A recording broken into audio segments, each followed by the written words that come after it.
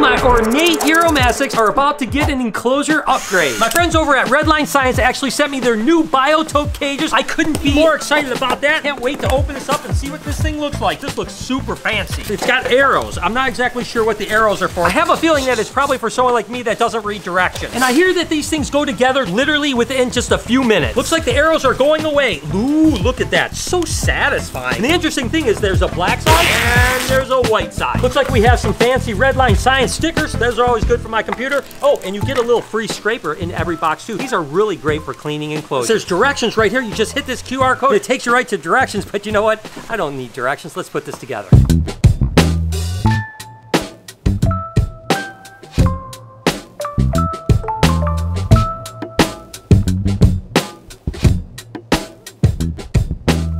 Just screw it all together. But the thing that I love about this enclosure is the fact that if you don't want black on the inside, all you have to do is, and then you have a white enclosure, but I personally want a black one.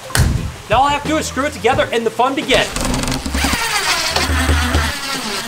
Just a handful of screws and it's all put together. Now you can screw on the top, but I'm actually gonna take the top off because I wanna use this to do the universal rock in here. I wanna be able to get to it from behind. It's pretty cool that it's completely together with just a handful of screws. Gotta take some measurements.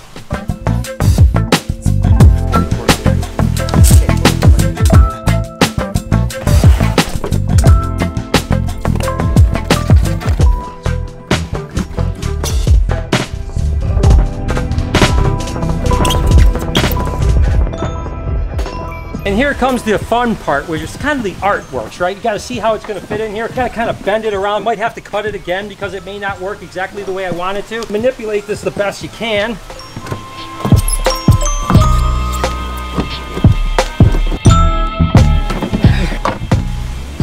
While Daddy Doo-Doo's building that cage, we have to do his job and pull some eggs. You ever pulled any eggs before? I've never pulled any eggs before. So let's start out with this Taiwanese beauty snake. That's not what it is it? No. What is it? Thyroids. Thyroids. The snake is inside of the eggs. Oh, yeah, that makes sense. Dude, you gotta be gentle. I haven't even touched anything. Wow! Dude, look at the eggs. Do we get the snake out first or do we just grab the egg? Move the snake, pick it up, be like, wow, look at her, she's so good. And then you put the eggs in the egg box. Alright, so we're gonna pick Mama up nice and gentle. See, Mama looks, she's actually not that big for that many eggs. That's impressive. I'm not gonna lie, I don't know how girls do that. 3, 6, 9, 10, 11 eggs. That's 11 a lot of eggs for that. We'll get her some water and stuff in a minute. I can't see. Oh, my bad. I was trying to make it so dark. there's the ring, so that has to go up. Hopefully. I know, I seen it on the vlog. Oh, wait, what's this? We gotta keep track of what laid. Do I have to put the male to right? Oh, I guess cornerstone, you just put the same. Oh, look, it even laid a date early. I think the 0 on the bottom is supposed to be slugs, so I'm just gonna go 11/0. And if that isn't the most scientific thing you done ever see us do, it's a loose. So what's loose? Huh? What's loose? Oh, not loose. Hello? Dude, I'm filming. What do you want? You leaving the back door unlocked? Say hi to the vlog. What's up, vlog? You literally have a contact name as Dum Dum.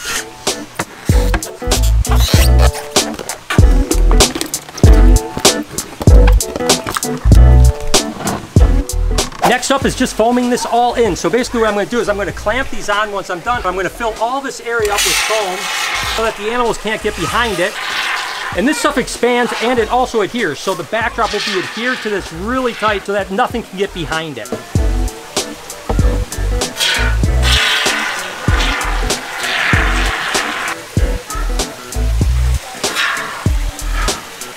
You're doing a great job with that one. Yeah.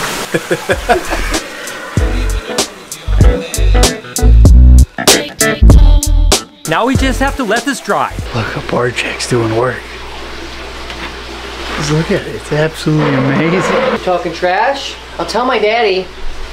He'll be fired in a matter of seconds. The Great Stuff foam is all cured up and now I have to just come and kind of clean it up a little bit and then we'll actually seam it out and make this actually look really, really cool.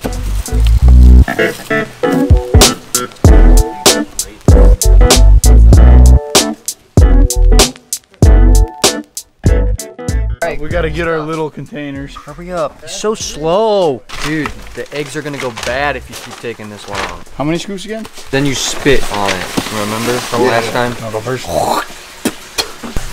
Same I think difference, it's over really. here talking to the snake, dude. Yeah, that's your woman. What is wrong with you? Stealing her cart. Oh, it's normal het ghost. But het ghost bred do something. There are a handful of slugs. Oh, no, Mom. Oh, we don't want the slugs. We're going to have to candle that one. Those are some big eggs. Probably being... That one's loose, so we're going to move that right there. Move Mama. You know, that came out of the tushy. There. And we have 3 slugs, which we can feed to our monitors. And we're gonna put her back. And Maria can clean her up later. 2, 4, 6, 8 good eggs and 3 slugs. That's 11 eggs total, 3 bad ones. It's getting better at math. Oh, I did do that right. How are you seeing these eggs? You have to spin. Right there. See all the veins? See the little black spot? That's what we need up top. I think so. No, I know so. Personally, he taught you personally? That one goes right there. I don't know about that one. Yeah, see the yogi right, the ukulele. The ukulele, yeah. Okay, time to mark some stuff. Because then we stick that right on the cage so Maria knows to clean it. And we're done.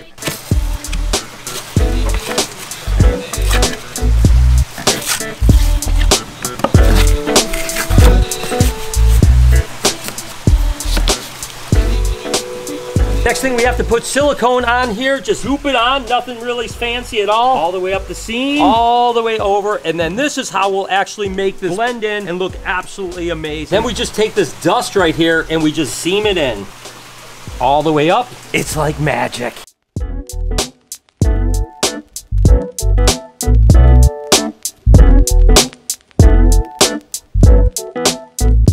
You can see how that seam just basically now molds right into the enclosure. And then we just do it around the rest of all of the seams.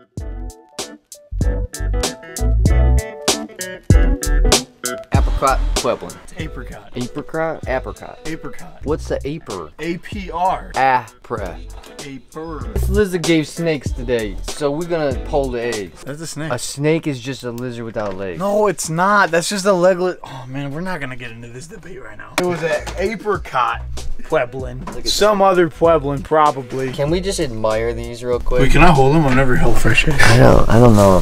What? I'm supposed to help pull eggs. You can touch that one. I don't know if this one rolled or not. Yeah, that's okay. You can touch that one. Look at how beautiful these eggs are. These are literally made. Oh. All right, dude. You gotta be gentle if you touch these. 2, 4, 6, 8, 10. 10 eggs. Female laid the eggs. Probably. Well, who hot with her? You know? Maybe it was both. Maybe they had a...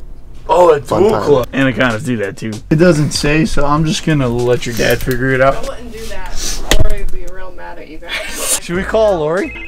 Hey, Mike and I are pulling your clutches, which I'm sure you're very thrilled about. We're taking over for Mr. Brian because he's doing his other stuff. Poor connection. Can you hear me? Now I can. Now we can. Now I can. The mail is either Oreo or Halloween, right? Above it? Yes. Write that. Okay, write that. Do you have another one? Yeah, we pulled that one, but it was just a thyroid. They're right. Good egg. Yeah, 11 great eggs, not even a slug. Like, he does it all, huh? Yeah, he does it Man all. of many trades, you know. Now we have to just let this dry and then we can actually clean it up and make it look really good. Then we can do some decoration on the inside and then move the animals in. And speaking of Redline Science, my buddies that sent me over that biotope cage, I have a feeling this box may be from them. I'm not sure. Let's go ahead and see what's inside here. What's this? These are actually egg trays. You would put like a perlite or a hatchite or a vermiculite type of a system down here, and then you actually put the eggs right in here, and you can incubate your leopard gecko eggs, your corn snake eggs. You know who's gonna love these is Jessica. This is gonna make her life absolutely wonderful. What else is in here? Oh, we got some little tiny ones. If you have just maybe 1 or 2 leopard geckos, these are scrapers. You scrape the edge of the cage. Bruce, where you at? I've got something for you. This is ridiculous because these things are so cool. You know, we use hemostats all the time for feeding. We have green ones, we have white ones. It's like a psychedelic trip right here. Red ones, orange ones, perfect for Halloween, feeding an orange snake. These are actually interesting right here. These would be perfect if I needed to clean my teeth because I've seen these at the dentist before. But you would obviously use if you wanted to really get in like the cracks and crevices of something. These are really cool because, you know, I'm not very good when it comes to razor blades. I get cut a lot. So these are actually plastic razor blades that you can scrape, and some replacement blades too from Redline Science. That's awesome. So many cool products that are coming out from Redline Science. By the way, I'll put a link in the description to redlinescience.com. Anything that you guys want, if you see any of these cool things. Look at this big bag here. Let's open this up. This looks pretty cool. If you want some real snakes, got some real nice snakes, you're gonna need big tongs like this or big tweezers like this. Look at this. How cool is that?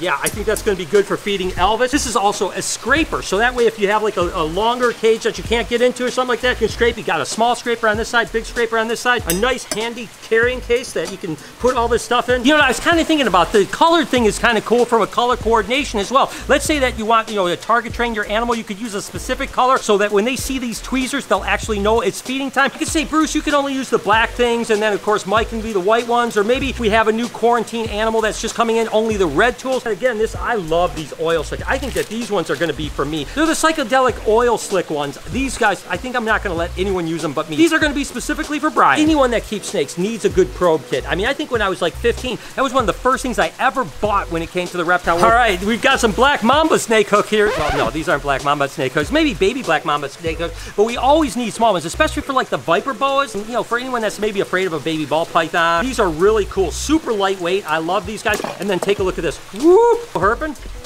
I tell you what, Redline Science, thank you so much. This is amazing. Again, redlinescience.com. Mango and what's the other one? Papaya? I think it's papaya, yeah. I literally just made that up and it was real. Wow.